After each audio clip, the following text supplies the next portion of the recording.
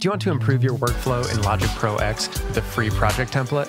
If so, keep watching this video and get the download link in the description below. Looking at a blank project screen when you're just getting started with a song can be daunting, especially when you know how much work there still is to do to get it to the place where you want it to be, where you feel comfortable releasing it. Project templates were game-changing for my workflow in helping me make music faster, more consistently, and better mixed. Instead of setting up a project from scratch each time, now I start my projects from a template that has all my tracks, plugins, routing set up just the way I want it. All I need to do is change those along the way and turn some knobs to continue to mix it and customize it for that song. So here's how you get set up with your free template and get it installed into your Logic instance. First step is to go get that free download in the link in the description below, or just go to freetemplate.cradlecat.com. The next steps are just how to get that file into your Logic instance. So in your downloads folder, go ahead and look at that zip file that we just downloaded and double click it to unzip it. And now we have the actual Logic file that we need. So go ahead and copy that, or just leave the window open. So I just Command C copied it.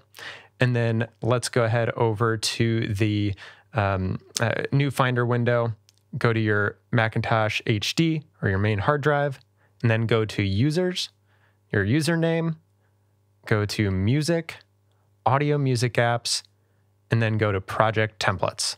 And here, you'll just paste that in or drag it on over.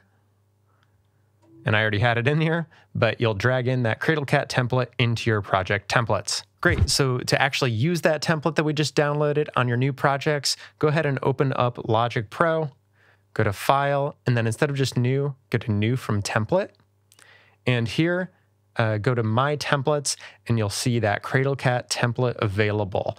So go ahead and click on that, click Choose, and that will load up our project using that new template that we just downloaded. Great, so now you're up and running with that new template, being able to create projects from it instead of just starting from scratch.